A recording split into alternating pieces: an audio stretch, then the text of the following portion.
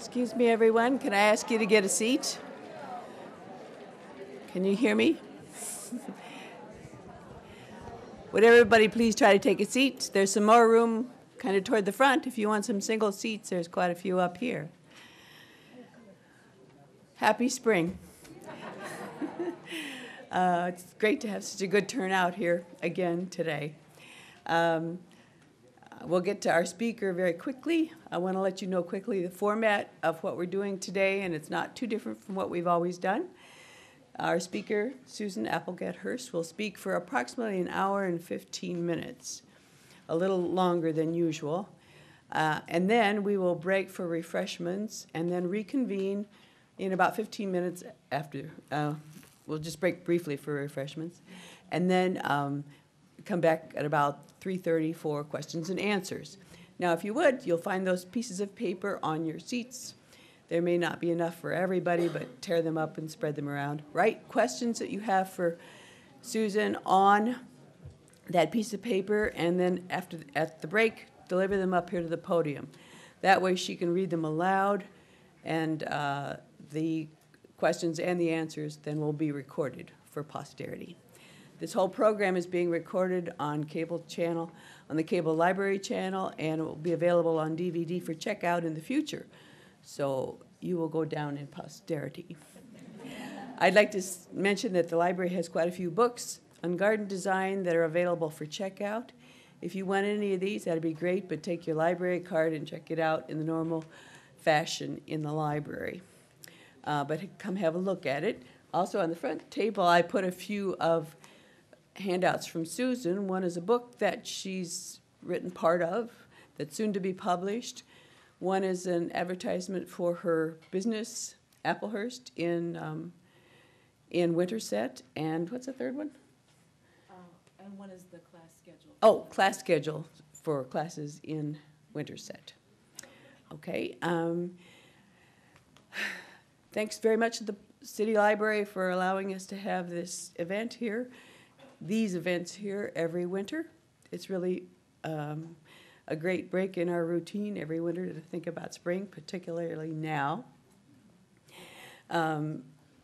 Project Green is the organization that puts on this these events, and Project Green is a nonprofit group, volunteer group in Iowa City that raises funds to purchase beautification plants and maintenance for city property, schools, boulevards, etc. Our major fundraiser of the year is coming up in May, and this is a huge plant sale that Project Green has at Carver Hawkeye Arena. All the plants are donated by local gardeners like you and me, and some are dug up in the fall and prepared for spring. Most are dug in the spring. So if you have any plants to offer, please check the website, projectgreen.org, and see if where you can donate the plants. That'd be great. And that the plant sale is May 10th? Okay. All right, I will stop talking now, and I want to introduce our guest speaker. That is Susan Appleget Hurst. You may remember her from 2 years ago. We had a really fun presentation from Susan on growing and using culinary herbs. And Susan has been in the garden design, garden journalism, garden store business forever. She grew up in Sigourney, Iowa, and she went to school in a number of places, but graduated from the University of Idaho with a degree in business education. She describes herself as a teacher who writes and speaks. And so, with no further ado, let me welcome Susan Appleget Hurst. And thank you very much. Thank you, Mary.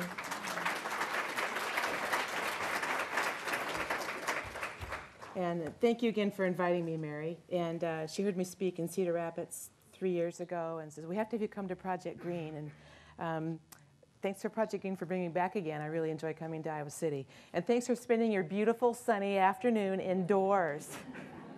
You didn't expect it to be like this, maybe, but this is a huge improvement over a week ago, isn't it? As Mary said, I've got some materials up here that you can pick up if you want. One of them is that I contributed an herb garden plan to a book that's about to be out like next week. They'll probably have it at Prairie Lights. It's called Groundbreaking Food Gardens, and I contributed an herb garden plan to that.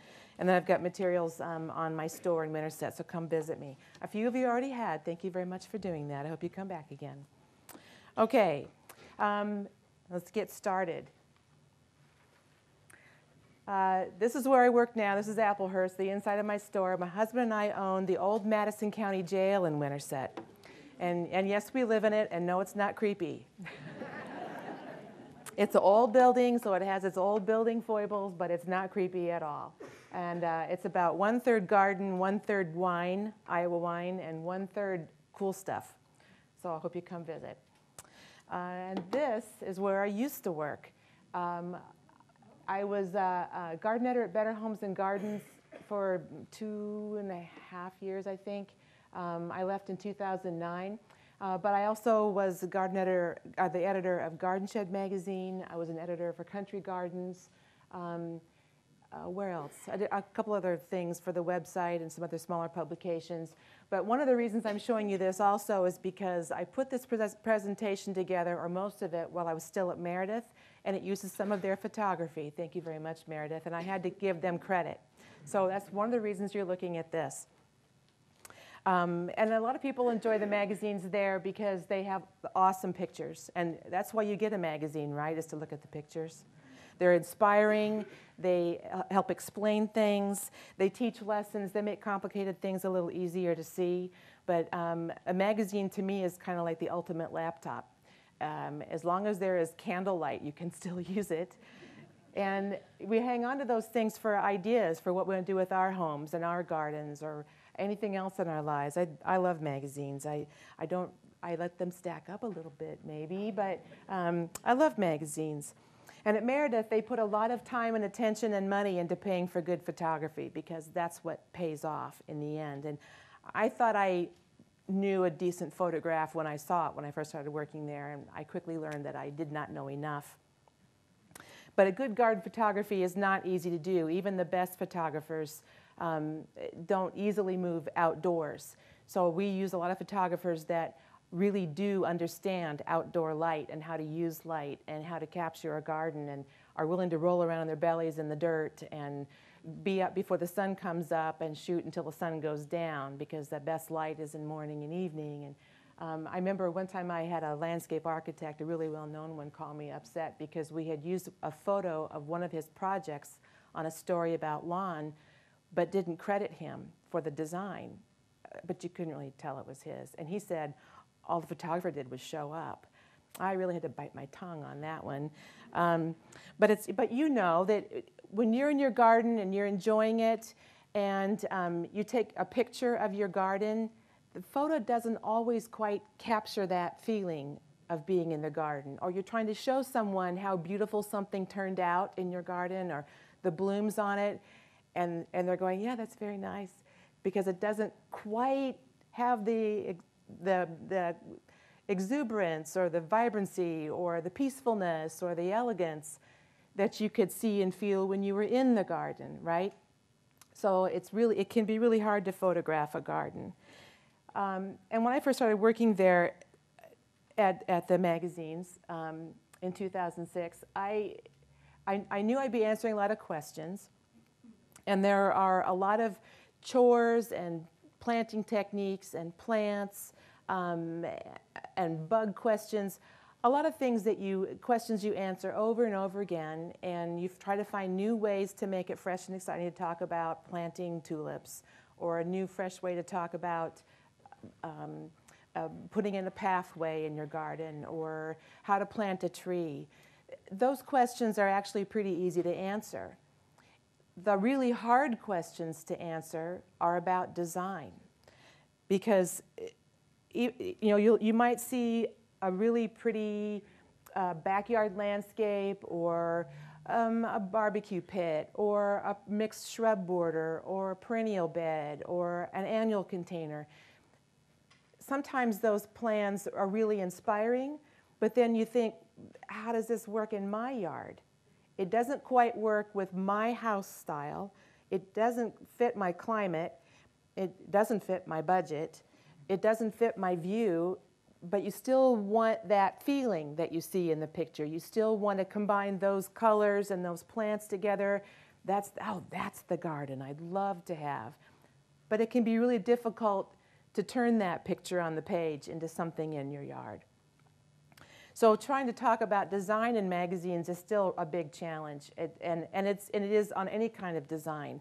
Look at all the magazines there are on interior home design, on kitchens, on bathrooms, on living rooms, on how to mix different furniture patterns and drapes and carpet, and there's a million ways you can do this, but how do you do it in your house?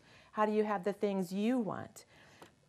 And I'm not going to approach this in terms of how I think your garden should look like it belongs in a magazine. That's not what I'm trying to say. I'm not trying to tell you what you should do. You already know what you want a lot of the time, but you don't know how to make it happen in your yard. And sometimes when you read articles or books about landscape design, it's just really hard to get going on that graph paper, isn't it? Because that's not where you start. You don't start with graph paper. When I was looking for gardens to put in the magazines, and the ultimate test here for me was, can I turn this three-dimensional experience of a garden into a two-dimensional experience on a page and have you be able to relate to it? That's the big challenge. The way we did that is that we would have to go scout gardens. So I scouted hundreds of gardens, visited gardens all over the country. You have someone local help you find some gardens that might work. You take pictures, you look through it. What does this teach? How can I turn this into a magazine story that people will understand and enjoy? Is it even possible? And then we can't be everywhere, so we also had what we called slideshows, where field editors would send in dozens and dozens of pictures of different gardens, and we'd have to sit through there and look at that and see if we could see what it was in those scouting shots that would help us decide whether or not we could use that garden in the magazine and make a good story out of it. And you quickly find out that, it's hard to describe. It's like if someone were to ask you what's good design, it's like, well, when you see it, It's a thing that's hard to describe, and we're going to try to do a little bit of that today. But sometimes it's your gut reaction. It's how you feel in it. But I think what I really learned from doing all this scouting and trying to turn three-dimensional spaces into two-dimensional experience was that it came down to design. It came down to how that garden was designed, because that's what would help me see that I could turn that into something in two dimensions that still spoke to people, that still communicated to people. So my approach to this is not with graph paper and not with a color wheel. I'm so tired of color wheels, aren't you? But this is about using design principles that you already know and translating that into design style in your yard that works for you. Because what you want ultimately is something that you enjoy looking at and being in. And some of us want our privacy, but many of us also want other people to understand and enjoy that space. And we have to be speaking the same language on that. So there are a lot of things that you know, and we're going to go through that kind of step by step. So like I said, this is, when you think about landscape design, is this what comes to mind? How many of you start designing your garden like that? And actually, this is not that it's not useful. It is useful at a certain point. It's useful for the installation step. It's useful to help other people understand what you want to create. But that's not where you're starting in your head. That said, there are people that do start this way in their head because that's how they think. But a lot of us are more touchy-feely about it, and we're all very visual, but this is not how you see, most likely this is not how you see your yard. We could add color, and no, that's still not it. We're not there yet. And then maybe a little bit more color, a little more detail on the plant choices, but we're still, that's probably not how you think about your yard. It's a little closer to this, where you're seeing a view, and in a perspective view, and the landscape architects do this, all kinds of architects do, there has to be a plan, for, bird's eye straight down to help you space things out, which is an important part of putting your yard together. But you also want to end up with something that you enjoy from your own vantage point when you're standing at the back door or looking out the kitchen window or walking out to the patio with a friend, right? So this is where we're going to go. Remember in high school art class? You all took art class in high school, right? They used to require it. No, you didn't all take art class? Well, you probably, at some point, learned some basic art vocabulary about things like line and maybe repetition or rhythm in design, texture. That was always a big deal, texture in art class. How do you get textures? And focal point. Focal point's a biggie. Those are parts of what you could say is a visual vocabulary. There are certain things that you see and you know what they mean by how they look, by how they relate in shape or color, how they're ordered, how often you see them, and what order you see them. And the reason having a visual vocabulary is important is because we all share that to some degree, and you want people to understand what you're doing. You want people to understand what's supposed to happen in a place.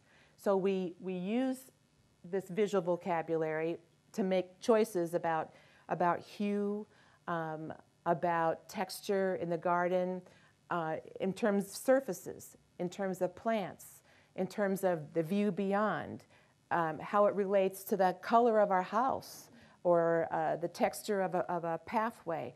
All those things come together so people know what to do in that space. When you go, and design choices they seem to be more important now than they ever have, and there are way more choices than there ever have been before. When you go to Bed Bath & Beyond, have you counted how many different choices you have in coordinated bathroom accessories?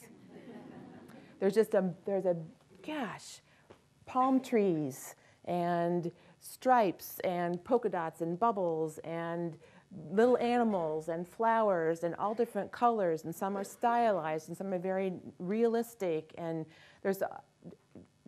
but it all relates to function at the same time, because you want a shower curtain that's going to hang straight, do its job as a shower curtain, but still make you happy when you look at it.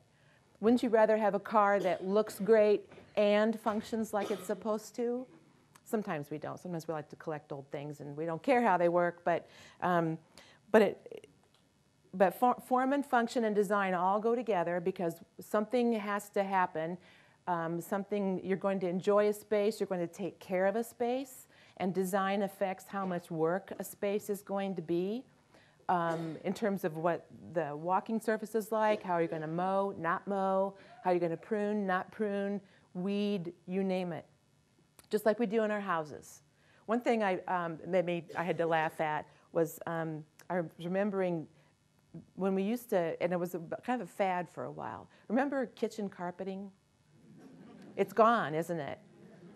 For a very good reason.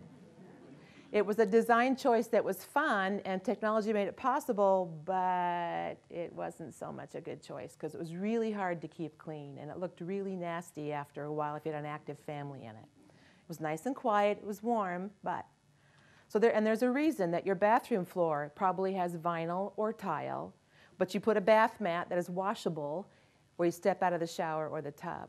There's a reason your back porch is probably furnished a certain way. Things get wet, things get muddy. There's a reason that you do certain things with your yard. You can't just put a patio table and chairs in the middle of the yard and expect to use it a lot because you're always having to move it to mow under it.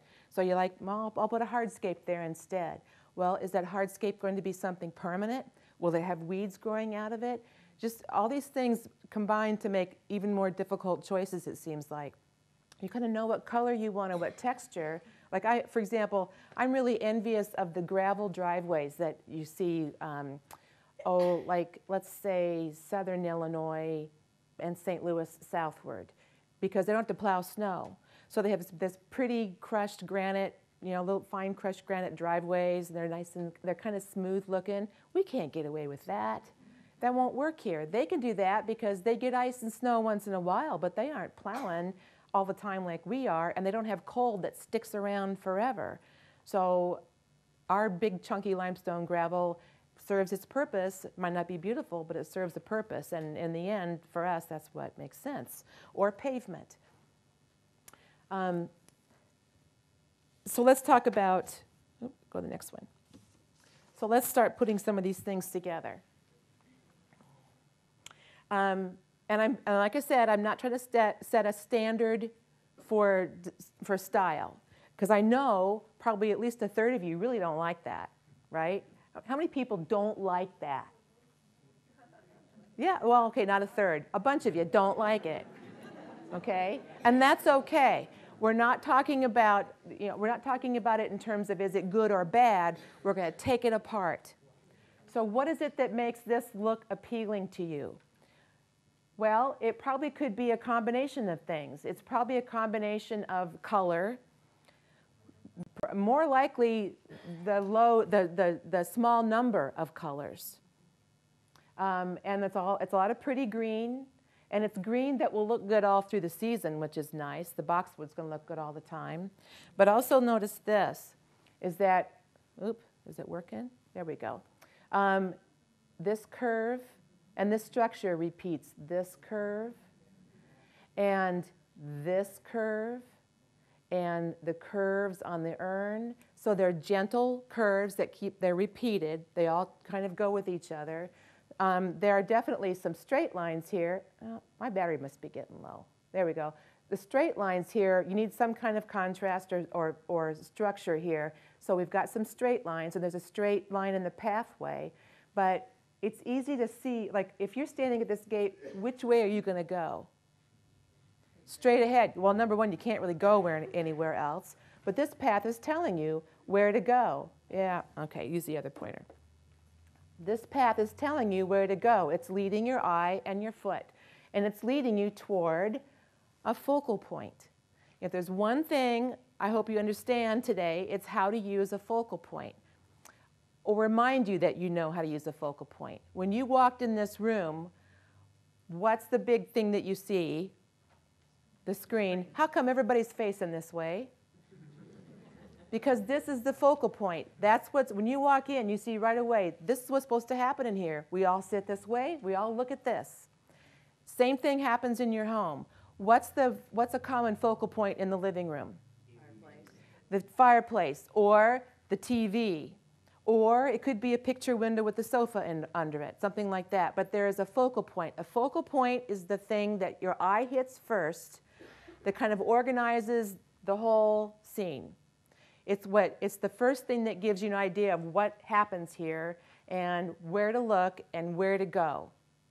So one nice thing about having a garden with a focal point is it organizes the view. Because a lot of us we go out the back door and we have a big green rectangle, right? Well, there's nothing to draw you anywhere unless there's a focal point. If you don't know where to look or where to go, you might stand around and then go back inside. Because there's nothing that tells you what to do, or there's nothing for you to gaze at, nothing to rest your eyes on. A focal point, and this photo shows you an example of a strong focal point, which in this garden is probably right here at the urn. That's the thing you look at, and then you might look over to the side and your eyes come back to the focal point. And you look over to another side or up, your eye catches this little bit of pink up here.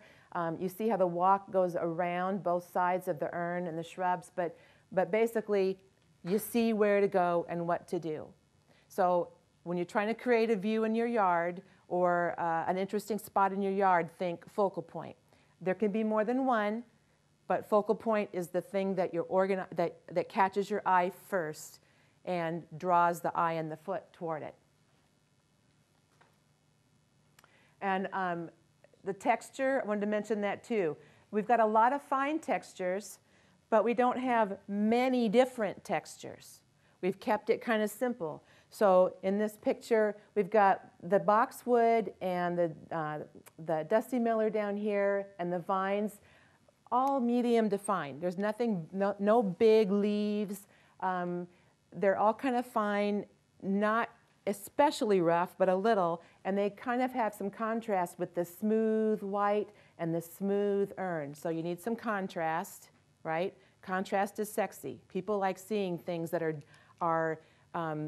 that vary, that contrast against each other. They not necessarily complement each other, but there's a difference there. So you swing back and forth, and it's more interesting than all one texture. And the scale is important too. If that urn were, a little terracotta pot like the ones we always buy because they're cheaper, we don't want to pay the money for the big ones, you wouldn't see it. But the scale of that urn is important to the scale of the structures around it and the scale of the garden around it. Scale's a little harder to work with. Sometimes you got to really try things out to see what works in your yard or next to your house. Remember, your yard or your garden is connected to your house. You want them to feel like they're part of each other, and scale is an important important consideration for that.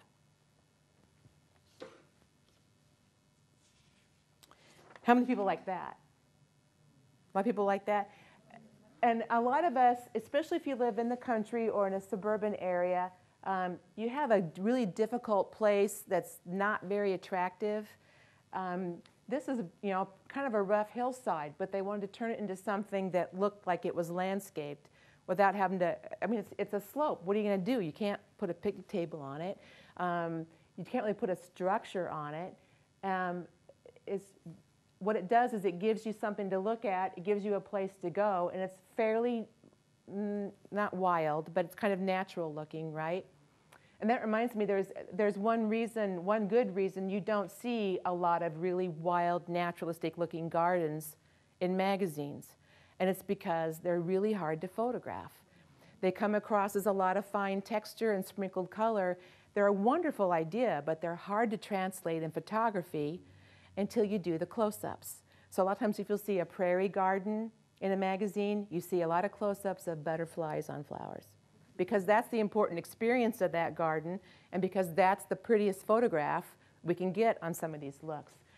You can see how rough this area is. It's unmowed mostly, so all they've really done is trim the boxwood, but these are simple steps. I wonder what's up here. Nothing. There's nothing up there. But you wondered, didn't you? It draws you up, it draws you in, it makes you curious about the space, it makes you feel like something is happening.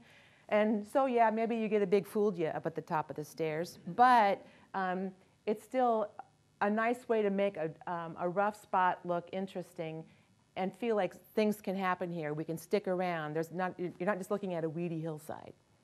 So they've made it very simple. This is just cut timbers. So I've got a little bit of repetition here, a little bit of texture, the texture in the rock, the texture in the boxwoods that go to the top. But this is all, they just kind of kept out the roughest of the weeds. They keep the saplings out. If you've got a prairie garden, you're constantly keeping woody plants out of it, because that's what will take over in a natural garden. And line also. Isn't this curving pathway much more interesting than a straight line? If we just did straight steps up there, that says one thing, and it would look okay, but we like curves. Humans are interested in curvy things. Is that my phone? Darn it. There we go. I'm sorry about that.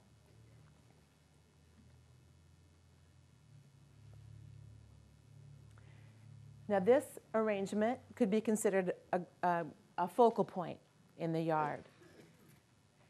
And look at all the detail in it. So you can look at this a long time. There are lots of things to look at in this. All the different colors, the different textures in the paving down here. I love this. I love these stones done like that. It takes a lot of time, doesn't it? You ever tried that? You see those stone mosaics that you can put in a pathway? They take a lot of effort, but they're so beautiful when they're done. And the thing is, you wouldn't want to go to that much trouble for something that's far away that you never go visit. The point is to enjoy it in that space close by, right? To keep you there. Again, all the different mix of textures. We've got things that are smooth, and these rocks are smooth, and the different sedum and the different shrubs and the plants. The textures play off each other. There's a limited number of colors, but there's, again, that contrast. We've got the contrast with the barberry and all this golden yellow. Remember, contrast is sexy. People like to look at that. In this yard, now you don't see the bigger yard overall. This is in like one corner, one side of the yard. So it gives you something to go visit. It gives you something to rest your eyes on while you're sitting at the patio table or while you're looking out the window. And the scale of things is all really important because these are all small conifers that relate to these perennials and the smaller ground covers. These are this is a dwarf conifer, this one too. And why would you want to make sure they were dwarfs? For scale, but also because they're eventually going to, a regular tree would eventually outgrow that entire thing, and then you got nothing. It would cover it all up. So slow-growing, smaller trees, you can enjoy this arrangement longer than you would if you put a standard-sized tree or shrub in, right? A lot of us forget how fast things are going to grow. It seems like, oh, 5 years, nah. And they put things too close to the house. I know that my house in West Des Moines had a bridal wreath, a Van Hoop bridal. You know how big those get. And it was planted like 1.5 feet from the foundation. So it was wedged into this corner, and I had to keep giving it a haircut every few years because it was just a monster. But we do that with evergreens a lot, and you can't just cut back an evergreen, can you? No, because they don't take to pruning that way. Would you say this garden is more like a peasant skirt or a pinstripe vest? Now, how do you know that? It's because you're using your visual vocabulary. It's because you know what that style generally is. Finer textures, a mix of colors. We've got reds, blues, a little bit of yellow in there, white, dark green. So we kind of know that that peasant skirt look is a little casual, lots of fine texture like calico, right? It's definitely not a red carpet gown, but you know that. So see, you already know a lot of this design stuff. It's just how you put it together, and we're going to get to that part. So the colors in this, and cottagey gardens often have a mix of colors. Although if you've tried to grow a real cottage-looking garden, you know, they say those gardens started out with people throwing handfuls of seeds out in the yard, and it's way harder than that because there's always a lot of stuff growing in there you don't want. These gardens are more attractive if they tend to have clumps of things rather than just one, two, little mix, complete and total mix, because that's harder to enjoy. We like seeing the clumps of alyssum or forget-me-nots or the daylilies. So, and do you think there's any weeds in this garden? There can be. What's one advantage to this is it's harder to see them, but you still have to go pull them because they'll get away from you. And the textures are mostly fine and soft, not too many. There's a few here with the valerian. Oops, shucks. The valerian has smoother leaves, but everything else is kind of fine. There is some repetition. Where do you see repetition? The steps are repetitive, and there's like white, white, white, white. That can draw you through. Repeated colors can draw you through a garden, can keep you moving, keep your eye moving. Because remember, keeping your eye moving and looking at things, that's what makes it interesting. Okay, now you can see this one. This was in a garden in Seattle, and a lot of us have this problem that this place had too, where you have a space on the side of the house, at the property line, against the house. It's very shady, and nothing wants to grow there, except maybe some hostas and ferns. You might do that. But rather than just leave it saying, oh, nothing will grow here, it's an opportunity. On a hot day, That's a very cooling feeling, a cooling place to be. On a hot day, I just want to put my cheek on those stones. It's calm, it's cool. Shade is an opportunity. A lot of us think that shade is like a big problem. Shade is waiting for your attention because you can relax there, especially in Iowa in August. We need cool, shady places. But this is a really simple solution. So rather than having an area that they're trying to grow grass in that's never going to grow a real lawn, give up on that in the shade. It doesn't work. It's been paved, but this is with simple concrete, pavers dropped in at an angle, which was more interesting than head-on, and then just river stones worked into the concrete.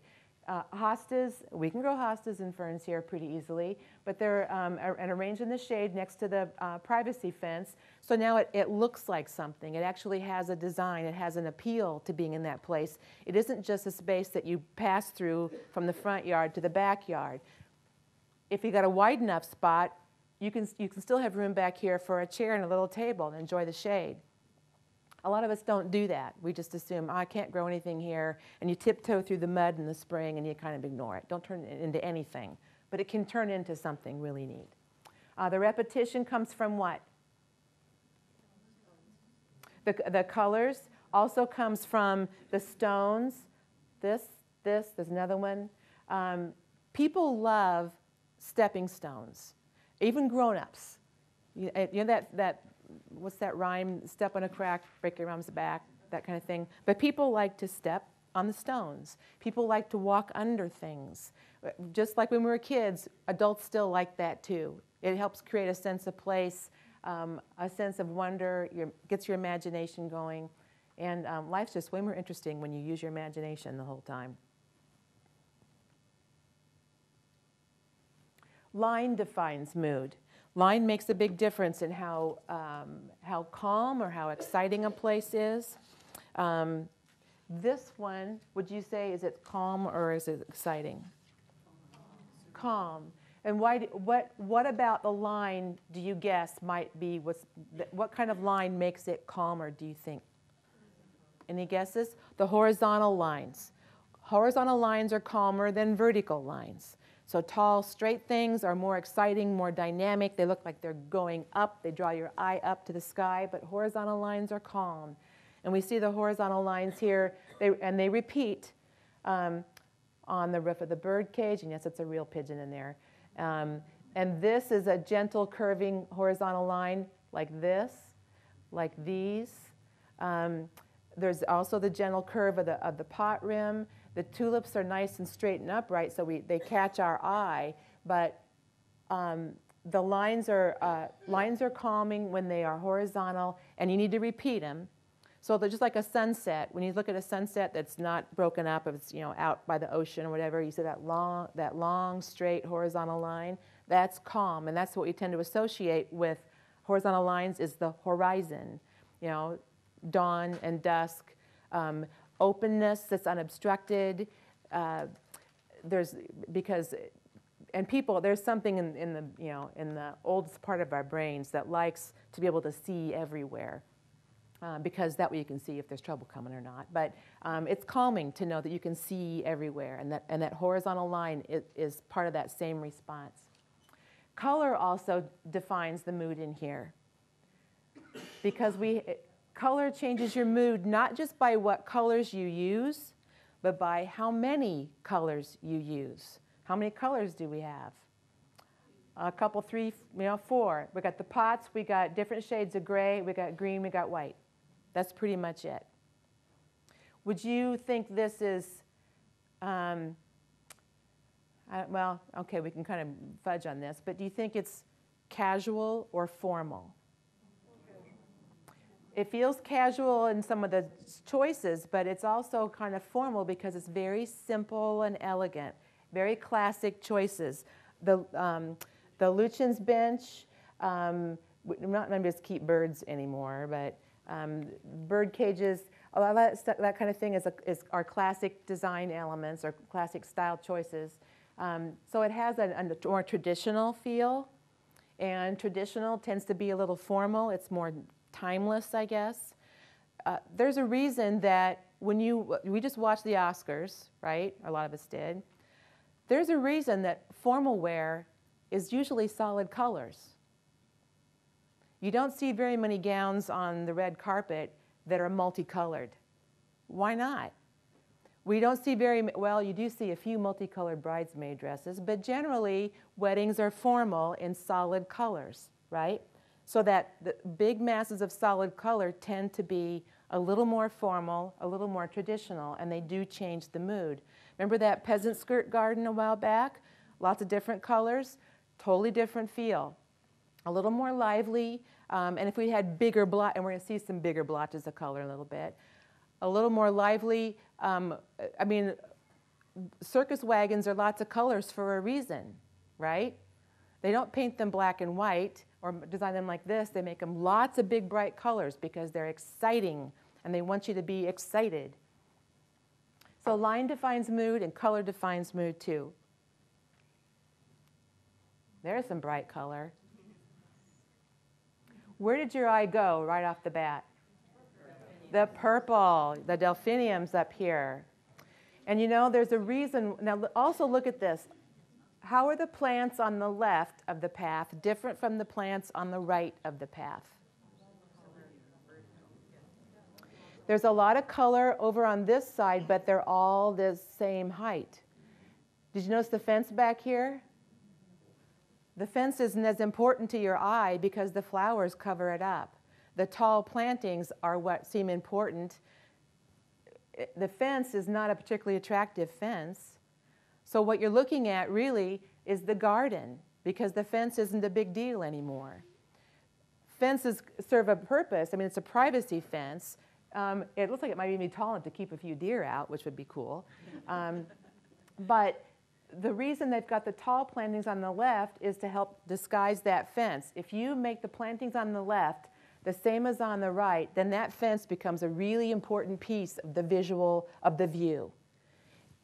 Why would you want it to be important to the view? Why would that fence need to be important to your view? Doesn't really.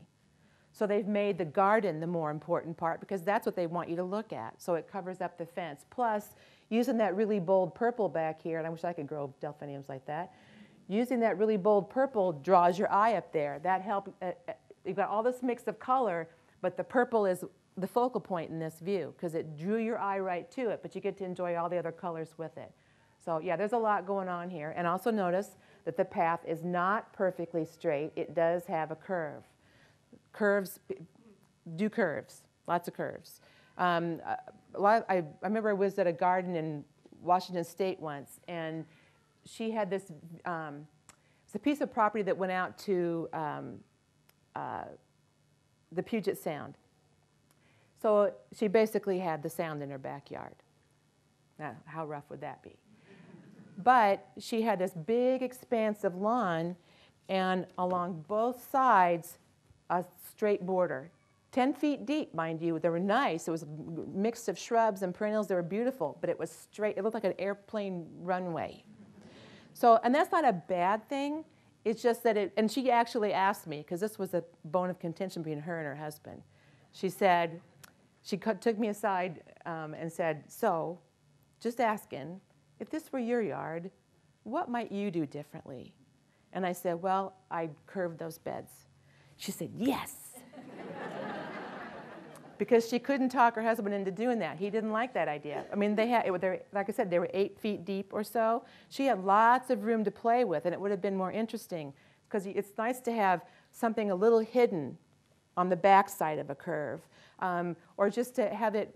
We just like curves. We just like moving lines, and that's what a curve is. It's a moving line. So use some curves. This is in a garden in Chicago. There's a garden designer in Chicago called Craig Bergman. He and his partner used to own, I think it was called Country Landscapes. I don't think they're there anymore. Craig, as a garden designer, he tends to do a lot of really formal, upscale stuff, and of course he has formal, upscale clients to go with him. And this is in one of the gardens he designed. That is a fake door. What purpose does it serve? Focal point, yay, you got it. That's right. It's a focal point, and it's a focal point because you see it, but it also what else does that focal point do? What does it make you think of? What does it make you want to do? What does it make you wonder? What's on the other side? But you can quickly see there's no way to get to that door. There's a little light there, right there is a landscape light that shines on it at night. But yeah, it's a fake door. And they wanted something in the yard that would look interesting. They had young kids, and they tried to do their yard in a way that make the kids want to spend more time outside, and just was interesting, and they could afford it. But you know, we might not be able to all afford a wall with a fake door like that, but we could still do something way more cool than a plain cedar picket fence, couldn't we? So that's why you see people sometimes put up mirrors in their gardens to give the impression of a window. But again, the door is a focal point. It also adds a sense of mystery and wonder. It's just, and it's fun to look at. And then the plantings around it, you can see these are not unusual plants. So gardens, good garden design doesn't have to have like showstopper plants. What works is how they're put together. And these are a lot of simple things. With the grasses and the heuchera and oak leaf hydrangea and some different climbers, those aren't difficult things to grow. It's just how they're put together. And again, you can't get to the door from here. And they didn't want people, you know, they didn't want the kids to be climbing on it or, you know, let's open this thing, because it's not going to open. But again, this is another trick, a visual trick, but it also uses your visual vocabulary, because right away you all start thinking things about this. What do you think the house might look like in this yard? Probably kind of formal, traditional. Maybe it's a castle. You know, that's kind of what they were going for. They had lots of interesting things in this yard, because there was a family that had young kids, and it was a big, beautiful house. But again, it went with the house. It adds a sense of mystery. It creates a focal point, and you can do the same kinds of things in your yard based on what your house is like, what your yard is like, and what other options you have for privacy or fence or anything. It's just keep in mind that it's just a thing. You can translate that thing, that idea, in your own yard. And I'm sure I had something else I wanted to say about that, and I forgot. Sometimes I just get carried away and start yakking. But that's okay. That's what you're paying me for. Okay. Now we talked about visual vocabulary, texture, line, color, scale, repetition. It doesn't matter so much that you remember those words or exactly what they mean. I do hope you remember what focal point means. But how you put all of these things together is how you create style. So everything has colors, but it has different style depending on how the colors are used. Everything has texture. It depends on how you use the texture to create the style. And you all dressed yourselves today, fortunately. I hope you did. Some of us still lay out clothes for others. I know that happens. But whenever I think about putting, and I'm not going to show you a color wheel. I told you I wouldn't do that. But I do remember something that my mom said. My mom's here today. When we were kids and we put something together that might not go together, whatever that means, you know. I remember she used to say, red and yellow catch a fella. Remember that? Because if you wore red and yellow together, you're kind of bright and exciting. And men do like that. So, but there's a reason that someone invented garanimals, right? Because it made it easier to put color and texture and pattern together. Kids don't always get that. Of course, that's according to what we want them to wear, not necessarily according to what they want to wear. But that was the reason for developing something like garanimals. That's why there are coordinated bathroom sets at Bed Bath & Beyond. That's why there are coordinated bed linens and curtains. And when you look at a catalog, like let's say look at the JCPenney catalog for all the home goods, they put the room together to help you understand those styles. They put the room together to help you not just think about how it would work in your house, but to have it say something. So, for example, lately, in the last, say 10 years or so, that Tuscan Mediterranean style has been really popular, even in home building. Now, why would you want a house with a Tuscan look in Iowa? I'm not saying you shouldn't, but just what is it that's appealing about that? The mood, the colors, the fantasy. It's the story. It's a story that it says that there is a story. Brand new contemporary can tell a story, but sometimes nobody can relate to it because they don't know what it refers to. But when you see Tuscan style in a home or in a garden or in clothing, whatever, you know what it's referring to. It's referring to probably Italy or someplace in the Mediterranean. It might even tell you what they're going to have for dinner, because it is creating a story. It can be a fantasy, but it creates a story. If you've traveled in Europe very much, you know there are a lot of really ancient cities in Europe where modern contemporary art is king. They love, and it's actually kind of interesting to see. I didn't bring any pictures like that, but if you've been to some really old cities, like let's say Amsterdam, there'd be really old buildings, and then there'll be this really modern, bright, graphic color structure thing next to it, or canopy over it, or there's a lot of that contrast between the very modern and the very old I find interesting. But one of the reasons that that's popular is because if you live in a place that's been there for 600 years, you know that story. You want a new one. We haven't been here that long. We've only been here 200 or 300 years in our culture in this country. So our buildings and our stories aren't quite that old yet. But look, we're going back to find other old stories from someplace else in Tuscan style, in Tudor style. You know, like in the 70s, that big, heavy Spanish mahogany furniture was popular. It's not so popular, but again, it was a reach for story. When people decorate in country style, in a brand new home in the city, they're looking for story. So remember that at the beginning we were looking at the landscape plans in black and white and the overhead view of the landscape design. You don't start there with what your yard to look like. You're starting with what story you want to tell. The story you want to tell about yourself, about where you come from, what you enjoy, what you find important. I think a lot of that, the appeal of that Mediterranean style is also about a sense of family and belonging.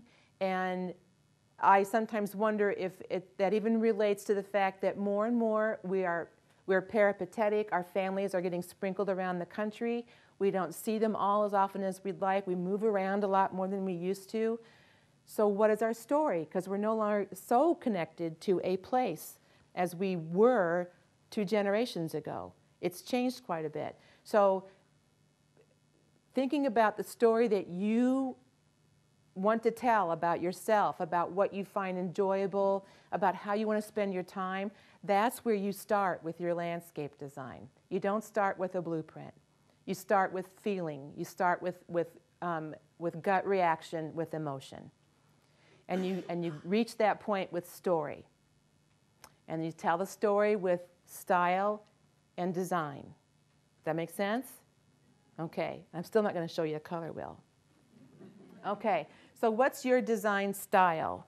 How you put together all those elements, the focal point and color and repetition and line, that's what creates style. So, what style is that, would you call it? And there's no right answer, but cottage, country. And how do you know that? Because of the plant and color choices, because of the home style, because of the lines used. Notice curving bed. There's, you can hardly see it, there's a circle, there's a curve in this gate, curve in the arbor, curves on the birdhouse. This has got a gentle curve on the roof of the pergola.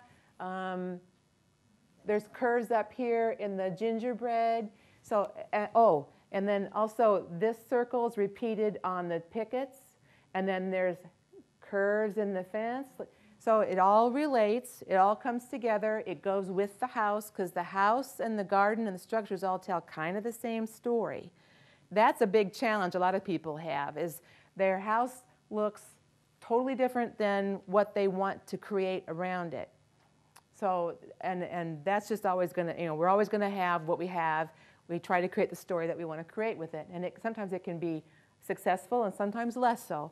But again, we call this cottage style or country style because of the flower. This is mostly a mix of perennials and annuals, not lots of big, bold shrubs. Nothing is sculpted. There's no shearing going on. That's really popular in a lot of traditional styles, but that traditional is a little bit more formal than this, probably. And also keep in mind that anytime you start shearing things or you want stuff to match, they're not going to let you without a lot of work. You plant two identical things either side of the door, one of them is going to die, isn't it? That's just like it always happens. And if you shear shrubs or you try to do, some kind of topiary thing, that's a lot of work. So it might, keep in mind that the story that you want to tell might be that you do a lot of work, or it might be that you hire a lot of work. I don't know which. But remember, this is about story. So you can look at this one view of this garden, of this landscape and home, and you can probably imagine a lot about the people who live there. It doesn't matter if you're right or wrong. It's just that you begin to create a story in your head of what happens in this yard or in this home or what kind of people live here, whether you like it or not. You don't have to, but you're already thinking that. We're all very visual. We try to find reference points. We use our visual vocabulary to make sense of the world. So again, that focal point makes sense of a view, but then you look at the details and we start to make sense of the place. What happens there, what it's like to be in the place, what we're supposed to do when we're there. What style is that? That one's harder to come up with a name for, isn't it? And you know what? It's because a whole lot of us have this ranch-style house.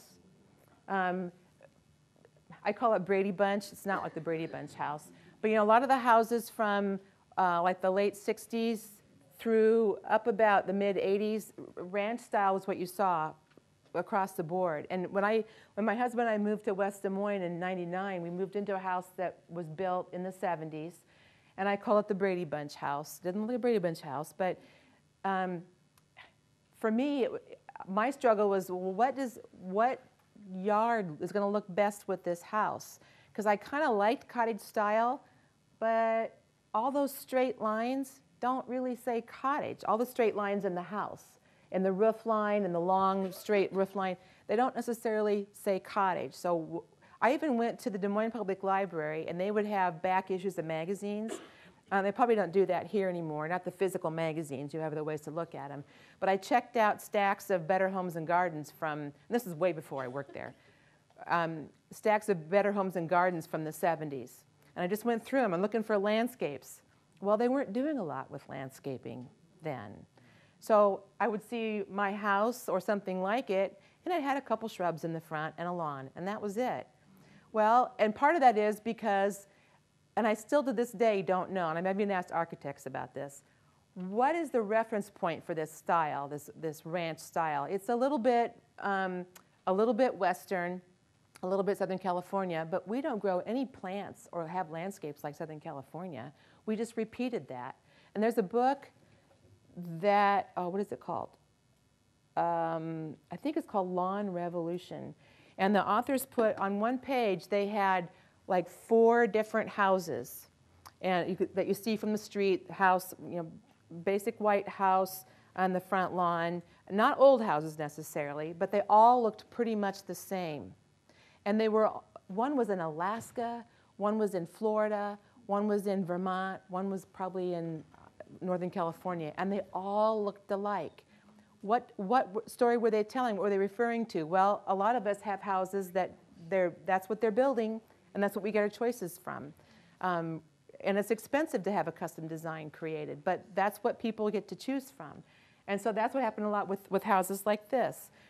We have neighborhoods of houses like this that don't really refer to a particular story. They don't refer to the Mediterranean. They don't really refer to the West or the ranch. I mean, not really.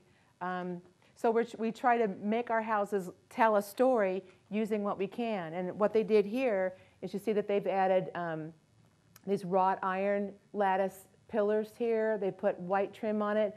They've softened the landscape with a curving walk. They've got all the different colors of flowers. I'd like to see something bigger in here, actually. This is kind of flat looking.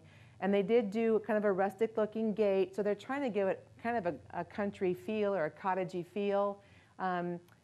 And sometimes that's what you can do. You soften the house with color, change the paint colors, maybe change the trim. Maybe here I think this is added, this peak over the front door. They added that to create a more interesting roof line and vary it a little bit. So that's what you do. So they've used line and color and texture to tell the story on this house. What style is that house? I don't know. Can't see very much of it. Makes me think of the Outback. And you know, this is kind of a wild-looking yard. It's very, like I said, it makes me think of the Outback. It's kind of wild-looking. But what I wanted to point out is that they have used really simple building materials and a good sense of design to create an interesting gate and entrance here that also suits the house. It's very simple, straight line structure, big porch on it, but these are basically stained 2x6s, just metal strap hangers, concrete block, brick, galvanized metal. This is nothing, there's nothing fancy about it, but rather than just put up a plain picket fence, they did something that looks kind of creative and inventive and still goes with the house. So it's kind of a rustic style, and they kept the colors simple, because if you start doing lots of bright color, then you totally change that really simple roof line and the simple house structure. What I'm trying to get across, I guess, is that you want to use your house style and make it shine and still have the landscape around it be appropriate to it. And that can be really hard, especially if you just go to Lowe's and Home Depot. They don't have a ton of choices. So like every arbor you see at Home Depot or Lowe's, my husband is 6'6".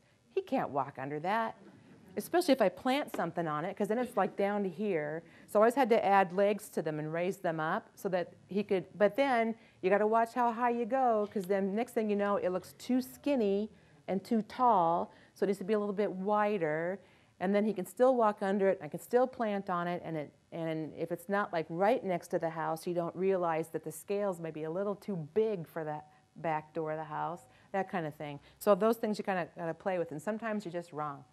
So try it again. Who lives there?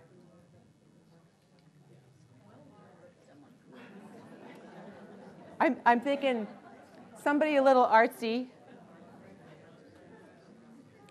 And you know, part of it is that they're outside this house. It's very close to the street. It's got the privacy wall pretty close to the street. And when you walk up to it, I mean, you're basically in a small space as you come to the entrance of this home. If you're going to be in a small space looking at something, you better be looking at something interesting, because you still want it to be welcoming. You still want it to have some personality. Of course, that's probably a custom gate that they had created to go there in the wall, but it's really cool looking, and it's modern, and it goes with that house. It wouldn't work quite so well with a farmhouse. It wouldn't work quite so well with a cottage. But it's a statement, isn't it? And sometimes all you need is one really nice statement piece, and it could have been something off the shelf, but you're creating a statement, you're conveying an idea, you're starting the storytelling right away. So right away, you have an impression. I mean, I didn't hear all the different responses to who lives here, but you all had an idea, right? So, you know, it could be someone that's involved in the arts, or someone that that is an artist and likes to create new things. They might have made the gate themselves. Or they could have picked up at a flea market and just said, this is cool, let's use it. So you never know. But right away, you can tell that the landscape around this house and the house go together, and they tell the same story using design, using the lines and the colors.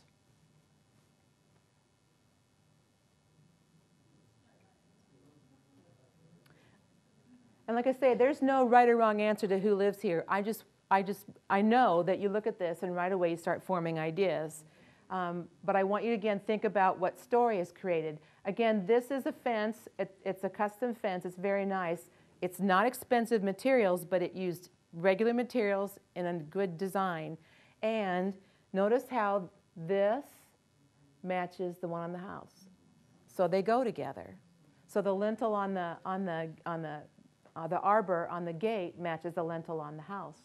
And they varied the patterns here. They could have just been plain pickets, and that's what most of us have, is that, you know, that cedar picket fence. And it is what it is. But if you have a chance to do something different in the front, that's where you can really shine. And then also notice that these colors are kept kind of simple. They're not too lively, but they're enough color variation to draw us in.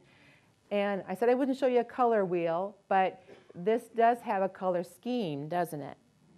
They've kept, the pinks and purples are similar, and a little bit of white to brighten it up, and pretty much anything goes with green, but they've kept it so it's kind of calm. It's interesting, but it's not way lively. It looks like it's probably pretty easy to care for, because it's annuals or perennials mixed in there. And this is, again, simple materials, but used well, used with thought, planned out. The flagstones are nothing expensive, but they're more interesting than a plain concrete sidewalk, right? How many people like this? Just curious.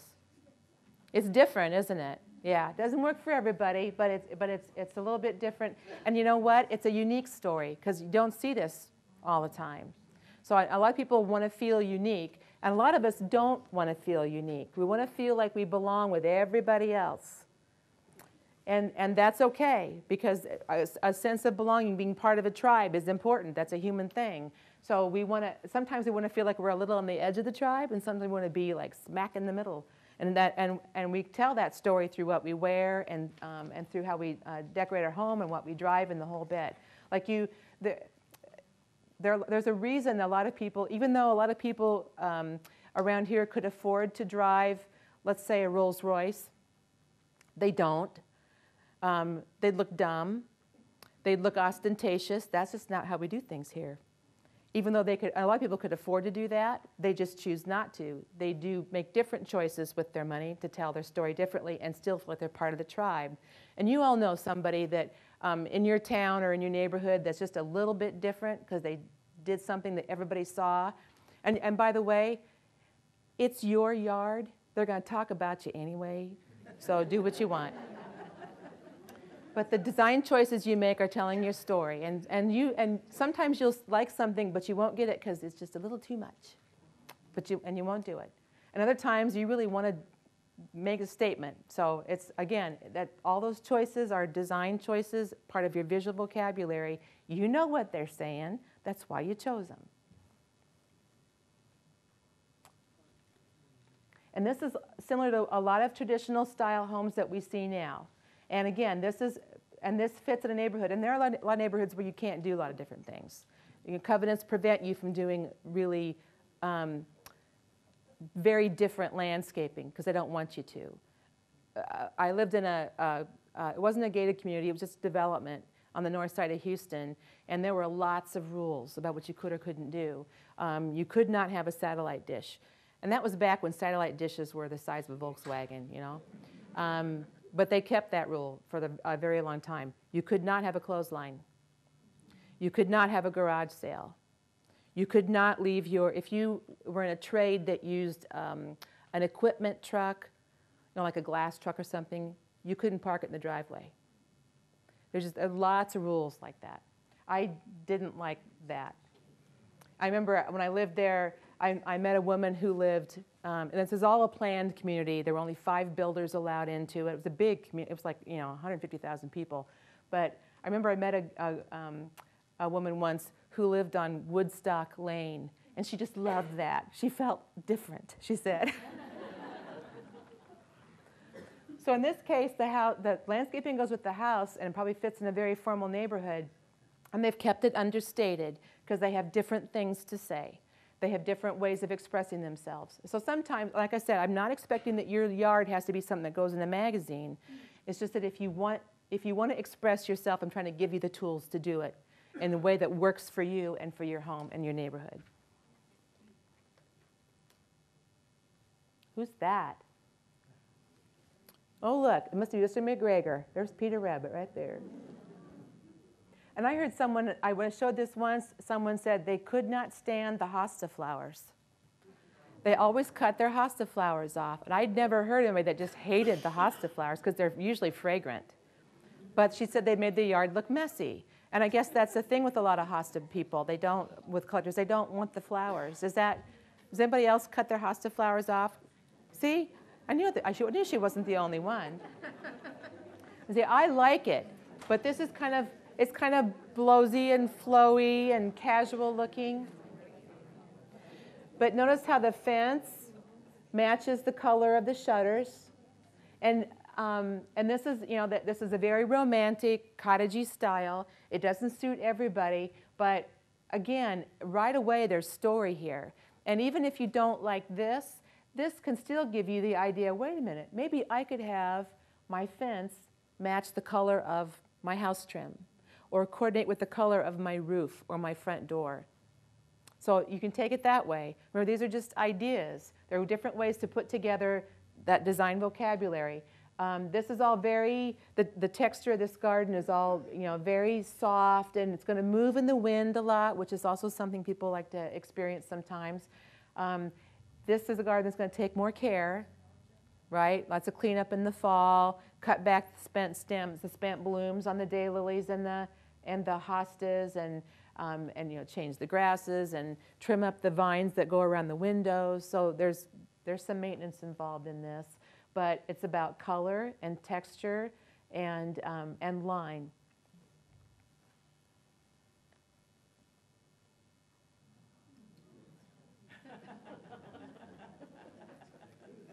Who lives at that house? I do like that big blue door.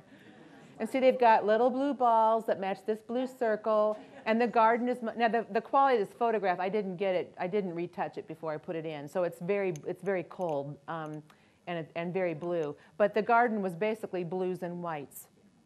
But look at this also. They've got this circle in the circle gate in the fence and a circular bed. So they've repeated the circular shapes, because that's a big, tall, wide fence. So you're breaking it up with some curve a little bit, so it isn't all so blocky looking.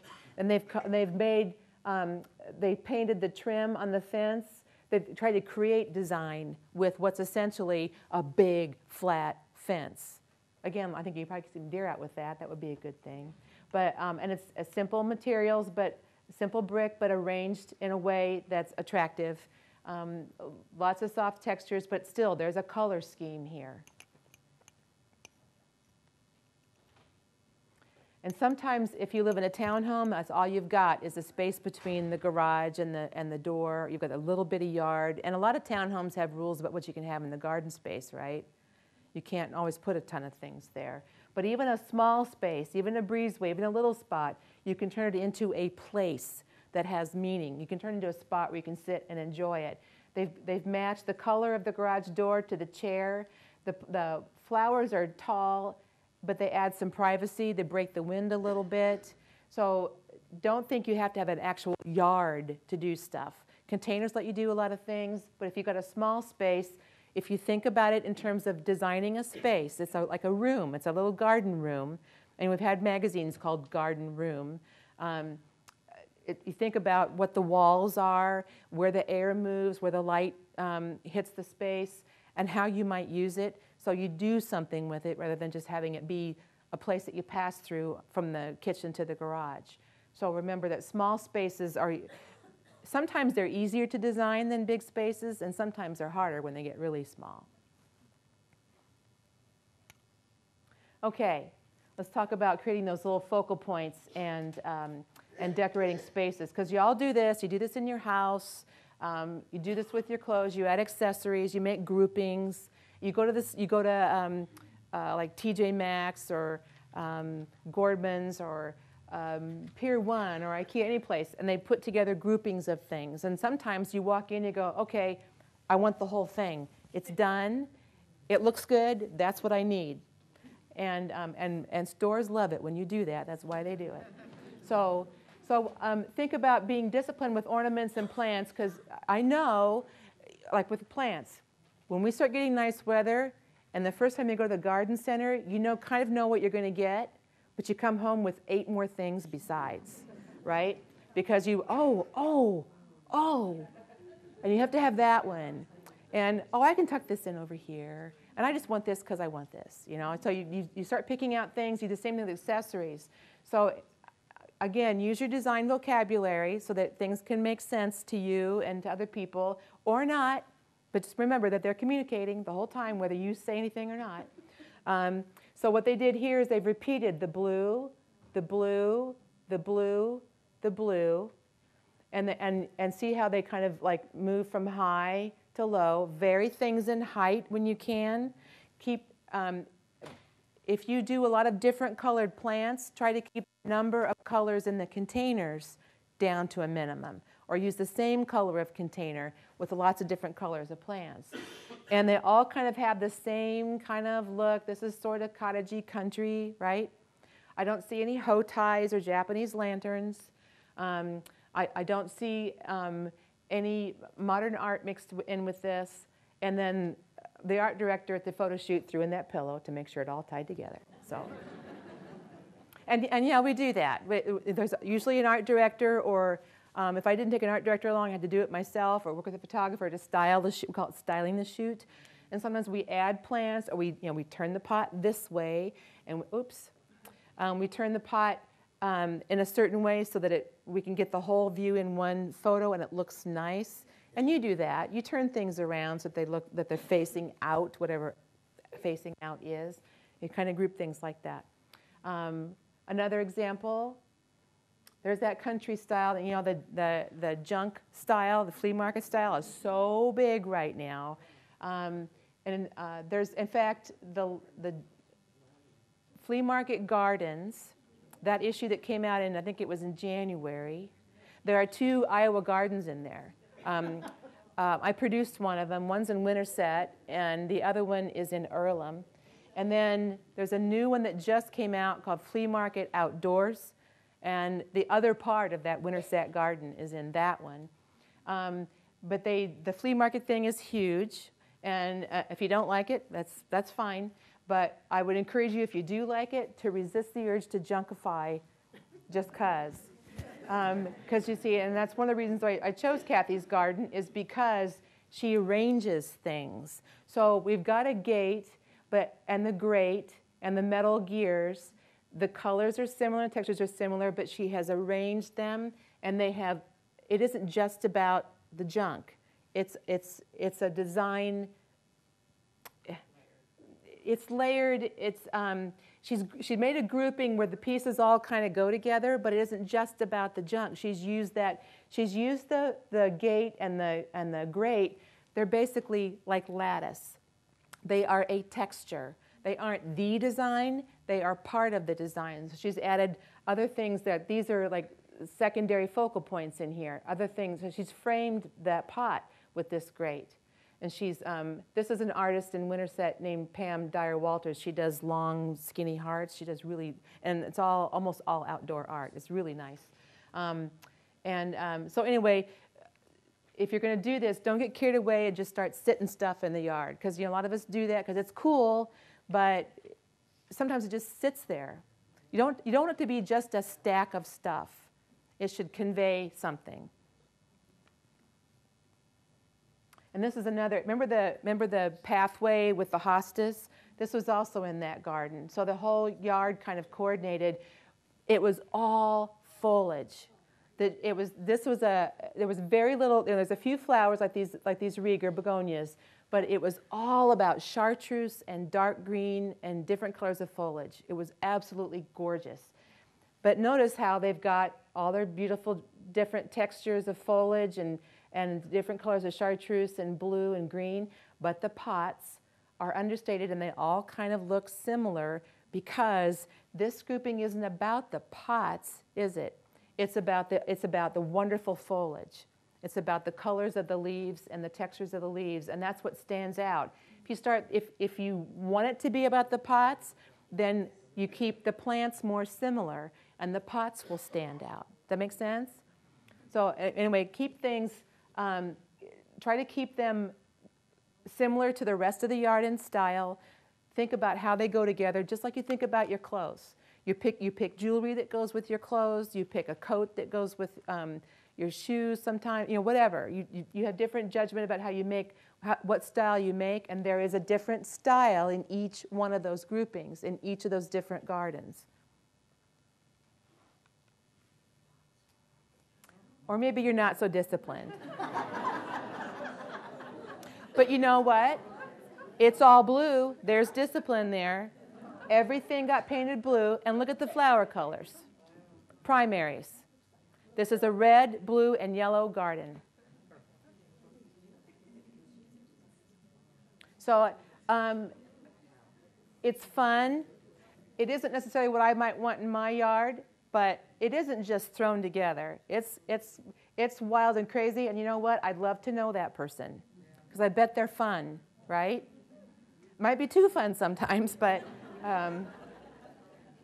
so like I said, I'm not trying to make rules about taste. I'm trying to help you create what you want. And in this case, they painted everything blue, and that's what makes it all go together. If they were all different colors and the garden were all different colors, where would you look? It would be even less organized. You wouldn't know what to look. It would just be kind of cacophonous and crazy. Okay, I'm giving you permission. You do not have to have a gazing ball. And you do not have to have a flamingo. You don't have to. If you want to, that's perfectly fine. But that isn't what defines good garden design, is having a gazing ball or having a particular accessory. You don't have to have anything. And the gazing balls are still really popular, not quite as popular as they were. I know a distributor of gazing balls who wishes that they were still popular. He's always trying to sell me some more. What purpose did the gazing what purpose did the gazing ball serve? What does the gazing ball do? It's a focal point. It could be a focal point. It could be a secondary focal point, because it's not very big. You might have a bigger thing that you see, and you put something a little smaller over in this corner. But it's a focal point. Same with the flamingo. And sometimes they're just for whimsy. They're just for fun. They're just something you go, oh, that's it's a little surprise. What's that? Like you may have seen the flamingos. Now they aren't all pink. Now they have skeleton flamingos and Christmas flamingos and Easter bunny flamingos. And I haven't seen a red, white, and blue one yet, but I can't imagine why it's taken so long. So you don't have to do it just because everybody else is. Think about what you'd like to have in your garden. And if you want to do what everybody else is doing, yes, of course you can. But remember, that's what you're communicating. Okay, this garden doesn't have to be just about what everybody else thinks.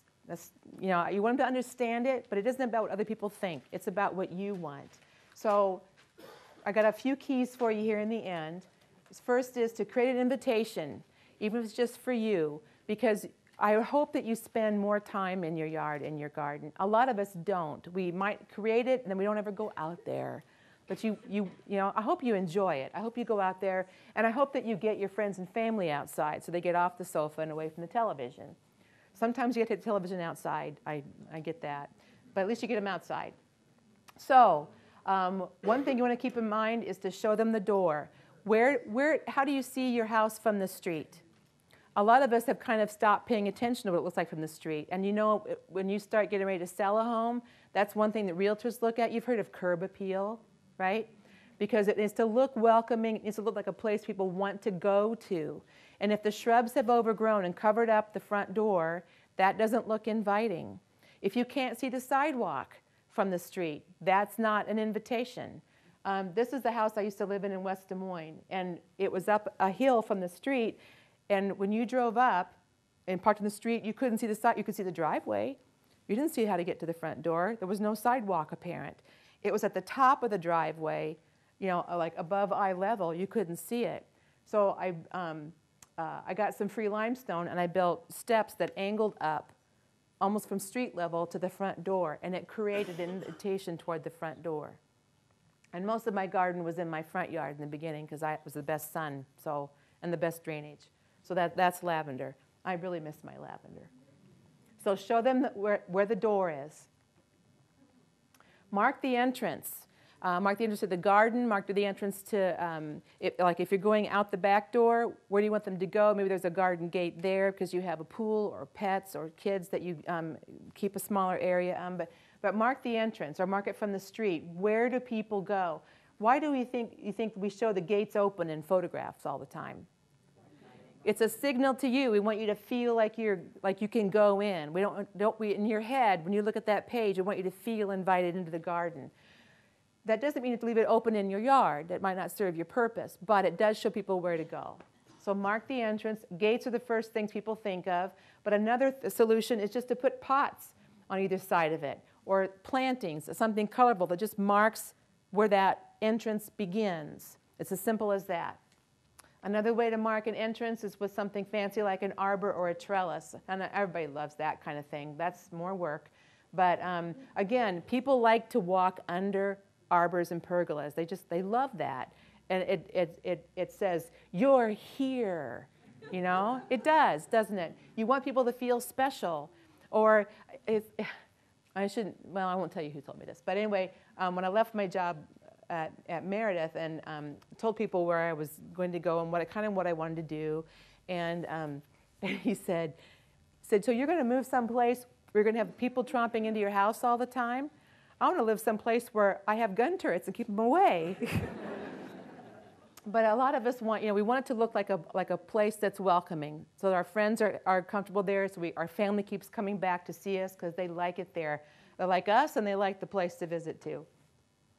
So marking an entrance is a way to, it's like the first thing people see when they come up. That's the title of your story when they first walk up. Frame of view. A lot of times we enjoy our yard from inside the house. When you get up in the morning, one of the first places you head after the bathroom is the kitchen sink. And we don't have windows over the kitchen sink. This was the window over my kitchen sink in West Des Moines. And I loved being able to look out my window. So I created a view there. And my front windows had the same thing, only because of privacy, I put a prairie fire crab kind of in the front of my living room windows. And it was in bloom. It was awesome. So it created some privacy, but it also gave me something to look at beside the house, besides looking at the house across the street, which wasn't a bad thing. But you know what it's like when people can see in your windows. You like a little bit of privacy, but if you have the curtains closed all the time, it's dark. So you can create some privacy with plantings, but not right next to the windows. Move them back a little bit. So frame a view from inside the house so you enjoy your garden all year round. You can frame a view with a structure. So maybe there's something farther away in your yard. I remember one time in a talk, a woman came up afterwards. She said, I've got an acre and a half. How do you landscape an acre and a half?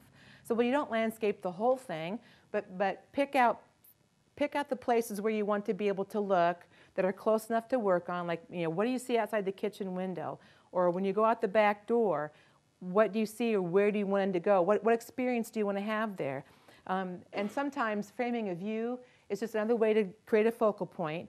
In this case, it draws your eye up to the arbor, and then you're drawn further to the garden shed with the path and the garden shed in the distance.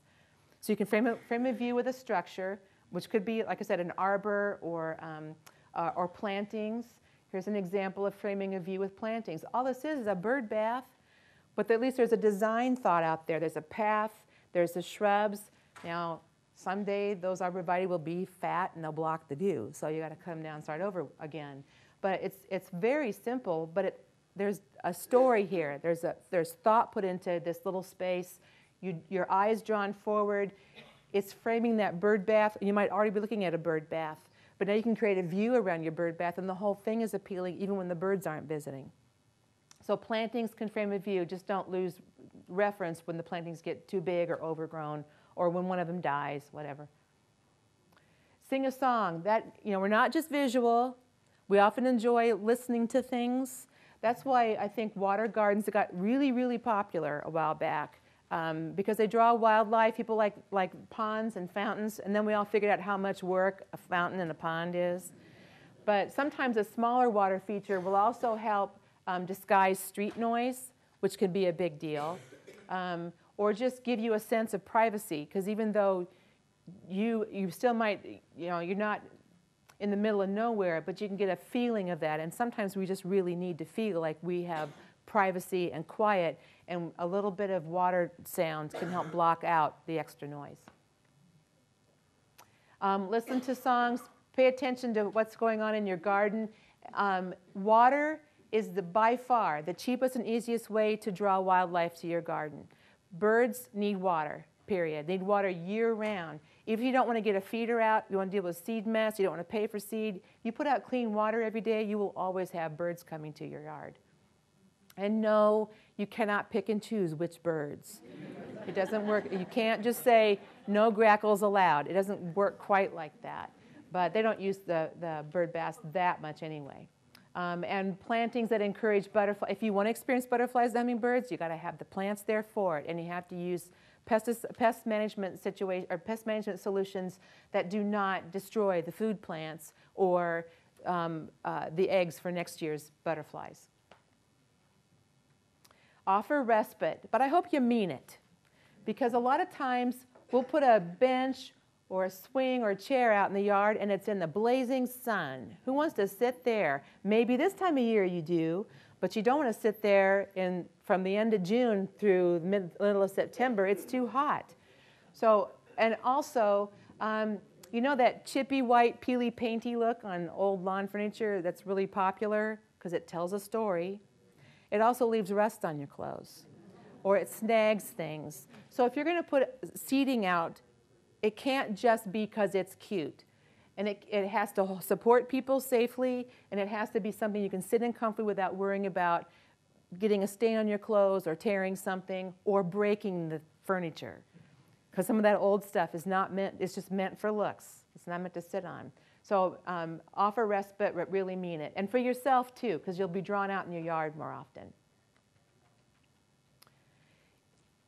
I don't know how many times driving around the country I've seen these really beautiful gazebos sitting in the yard, maybe 40, 50 feet from the house. I have yet to see a live human body in one. People don't use them. Why don't they use them? They're too far away. There's no path in wet weather or in snow. Why else wouldn't you sit outside? Bugs. This is screened. It's too hot. There's no lighting. So you can't be out there at night we can't read a book in it. There's just, we don't, and we put it out in the lawn, and there's almost always nothing but lawn around it. There's no plantings. In this case, because there are plantings nearby, the hummingbirds, the butterflies, the bees, we can still sit in the gazebo and enjoy those things because they're drawn close to us. A bird bath sitting nearby, again, you can sit in there and enjoy the wildlife but not get bitten if you've got it screened or if you've got a citronella candle out. But I hope that if you have the wonderful pleasure to be able to have a piece like this, that you are enjoying it. A lot of people don't. It becomes a very expensive yard ornament. And create opportunities to explore. Don't put everything out, like if you've got a big rectangular yard, don't put the garden all around the fence. Break it up with island beds or maybe other plantings or a trellis, something that creates a need to move around in the yard, not just look at it. Because I hope you're just sitting in the patio and looking all around your fence at your plantings. That's very orderly, and there are a lot of people that they need to feel that sense of control and order. If that's what works for you, that's fine, but you don't have to do it that way. If you want to be drawn into it and you want others to be drawn into your yard, give them a reason to go over it. Give them the path that will guide their eye and foot. Give them a reason, a focal point, something to go take a closer look at. And I hope you don't create a monster, because nobody wants to have, if it becomes too much work, and how many of you have made more garden work than you wish you had? I know how that feels, because it's like, and you start adding more things and adding this and adding that, and you like it, but then next thing you know, you can't go on vacation without it dying because it won't get watered, or you come back and the weeds are just crazy and they overwhelm you. So don't let yourself get overwhelmed. The kind of work, I mean, either if you can afford conscripts, that's great, but if you can't, don't create something that you have difficulty maintaining, because then your story becomes, my garden wiped me out, and that's no fun. I hope that you use your visual vocabulary to create the garden that you want, that other people understand, and that you can share, or that you share all by just to yourself. I don't care. But I hope this has been helpful, and you can kind of get a better sense now of where to start with your landscape design. Thank you very much.